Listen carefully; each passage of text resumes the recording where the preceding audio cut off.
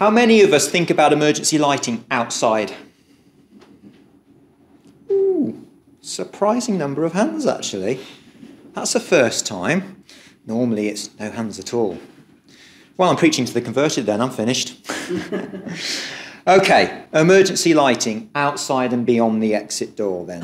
And this is my worry really, is that I think quite often we talk about emergency lighting inside a building, and I think most of us are pretty sort of well versed with what we need to do when it comes to those requirements.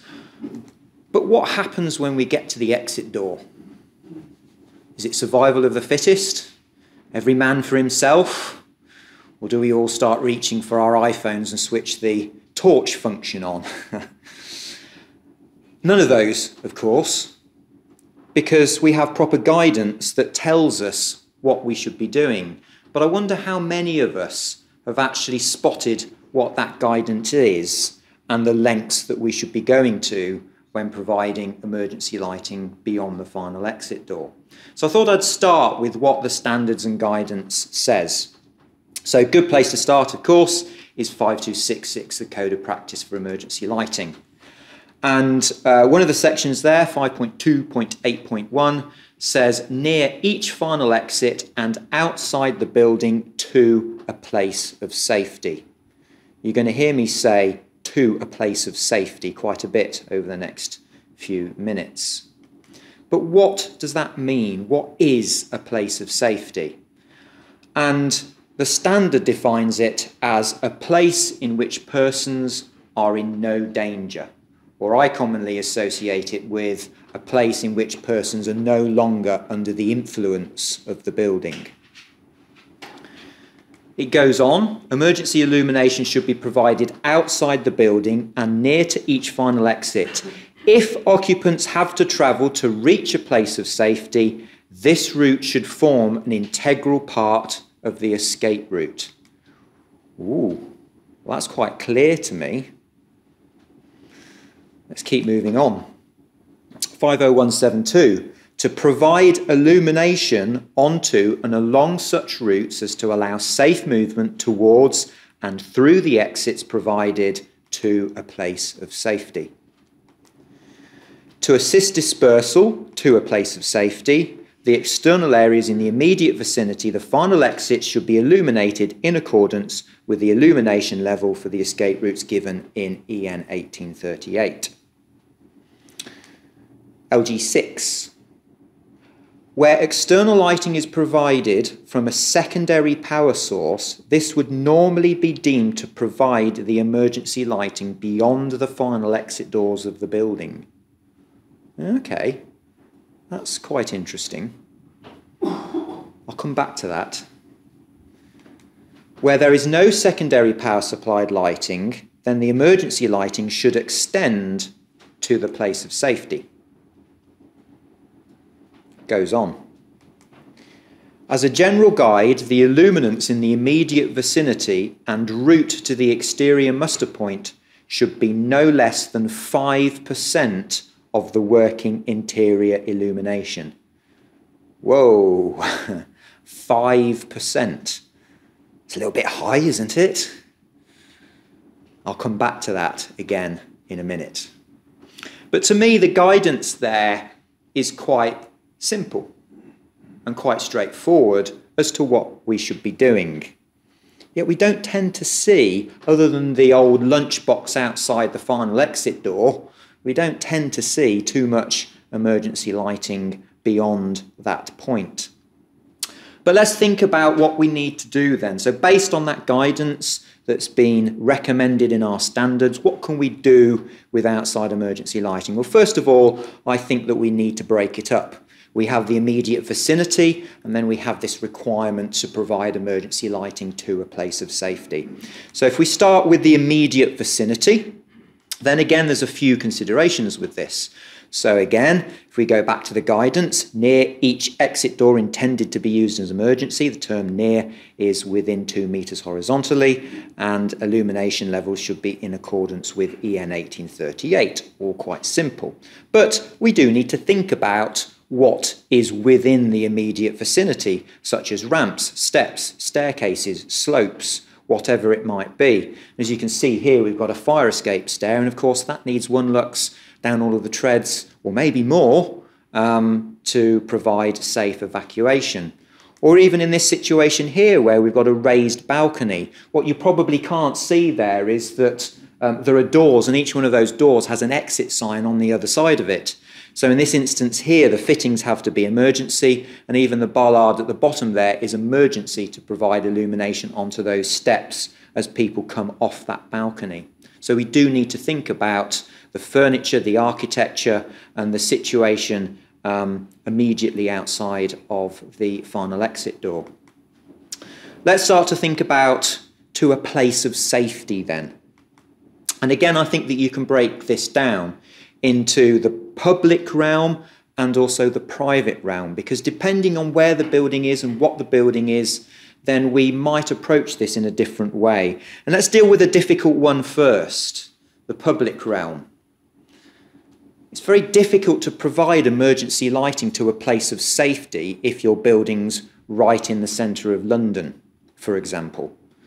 I should imagine the local council is not going to be too pleased if you start digging up the road and put emergency bollards in to take the people to the other side of the street. So how can we get around this? Well, there's certain things that we can do from the building, of course, building mounted luminaires. And of course, LED technology has now allowed us to produce emergency floodlights quite easily, where of course we couldn't do that with discharge technology previously. But a lot of it actually comes down to the risk assessment. And of course, Roger spoke quite a lot about this at the beginning. And my fundamental worry is that these risk assessments just don't get carried out at all. But this is where the risk assessment should come into play. And we should risk assess the risks, the building type, the usage, the people that are in it. Where is the place of safety? Where are we trying to get them to? Is the local authority street lighting? Can it be relied upon? Can it be incorporated into the risk assessment and included as a part of the emergency lighting? Now, that might sort of ring alarm bells with a few of you. I know it certainly does me, relying on local authority lighting to provide or be used in an emergency situation. But sometimes it might be that there is no other option. But it must be risk assessed and it must be managed correctly. So, street and public lighting could be used as a secondary source. However, we've got to ask a number of questions. Can it be relied upon? Will it be switched on at the time that we need it? Does the local authority adopt any dimming or switching strategies? And of course, we need to carry out regular reviews as well, because policies change. But also, and fundamentally, the building owner and occupier is not in control of the maintenance of that street lighting either. So if that street lighting came into disrepair, then of course it would be impossible to maintain that. And if any of you have spotted on that picture that I started with, you can see a prime example of that right there. So it does become a little bit tricky when we talk about emergency lighting to a place of safety in the public realm, but there are various solutions around it. But the primary need is for a risk assessment and consultation. And that's where we should be starting to understand what the risks are, how we can mitigate those risks, and then what technologies and solutions are available to us to be able to then get around that. In the private realm, of course, it's much easier because generally the land around that building will be also owned by the building owner or occupier. And this is when we can start to think a little bit more freely, I guess. So first of all, we need to define, well, where are the muster points? Where are the assembly points around this building? And we need to provide emergency lighting at those points. Invariably, there will be a fire marshal in charge of that point that will be responsible for a group of people. They'll have a register that will have to be ticked off as to the accordance to as to whether people are there or not. So we need emergency lighting to be able to carry out that task. And then we need emergency lighting along the route to get to that muster point. So if people have to travel from the building to that point, which invariably they do, then emergency lighting is needed along there as well. And just as we would in an interior application, if there are any risks, we need to highlight those as well along the way.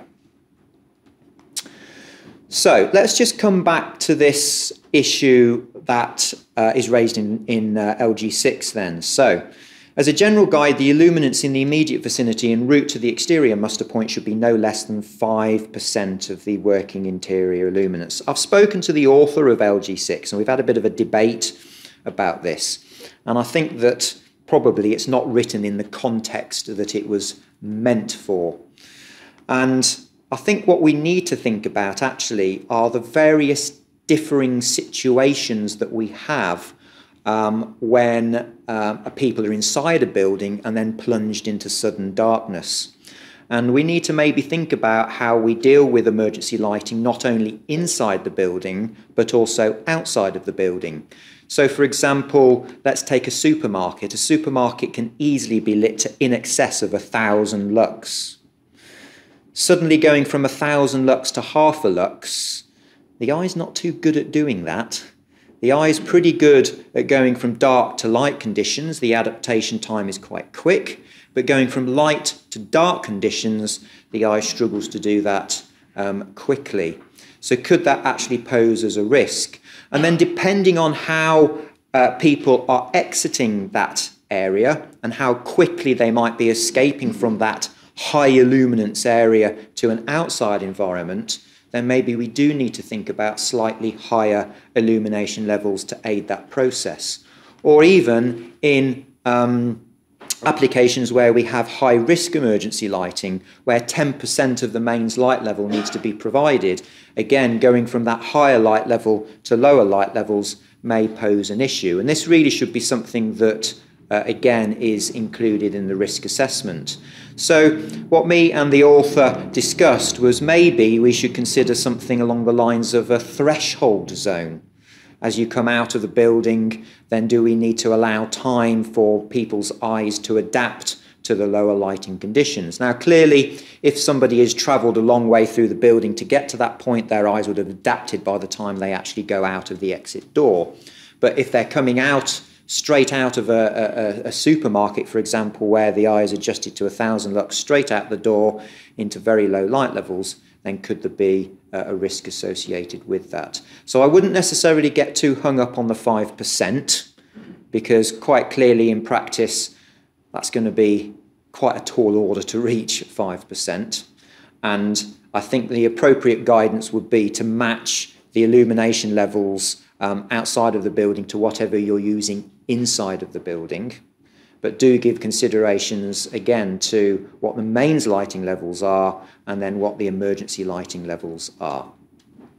Just to end then, a question that I get asked quite a lot with regards to residential buildings: what should I be doing in this situation where you've got a balcony type walkway which is effectively classed as external, but it might be several levels up in a building? Do I need to provide emergency lighting along those walkways to the central staircase and then out of the building? Well, Part B of the building regulation gives us a little bit of help on this. So we can see there at the top, residential, all common escape routes except in 2-storey flats. So basically anything over 2 stories, then emergency lighting is needed in all common escape routes. And that little footnote there says including external escape routes. So if you're ever confused over that, then Part B does give us quite clear guidance as to what's needed. Thank you.